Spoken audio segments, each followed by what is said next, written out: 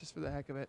So Matt, make it look as real as possible. Maybe walk up just a hair more, and yeah, look like yeah, it looks like you're sitting, and look at the screen, just type, and make sure it really looks professional. So what you can do with virtual sets is not only does it look like that, but now I can zoom into Matt, right? Or I can, yeah, it looks like he just walked back and forth.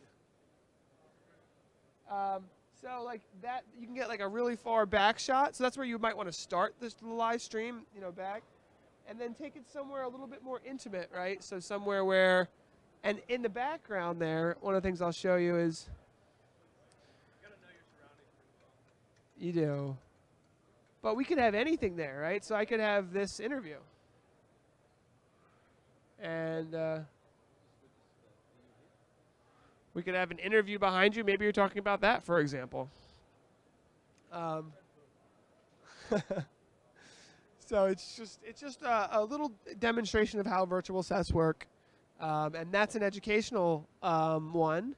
But I think we also had a really nice church one we were playing with earlier. Let's see, where is it? Here it is. So now Matt is in a church, and he's at the front of a church, and he's just doing his live stream. So this is the kind of thing that gets your wow effect, starts to make you feel like, wow, what's going on? And it also starts to get those people into the situation where they're starting to think, wow, what can I do with this technology? And one of the things I really like about it is, yeah, sure, we're live streaming. Live streaming is great.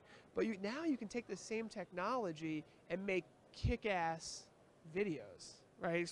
Pardon my French, but make really, like if you're a pastor of a church and you want to do an outreach program to thousands of people, you may want to create a really cool video that explains, your outreach program, and put it on YouTube and send it to as many people as possible, and it looks like amazing content, right? So that's kind of the way that works, and you can zoom in, you can zoom out.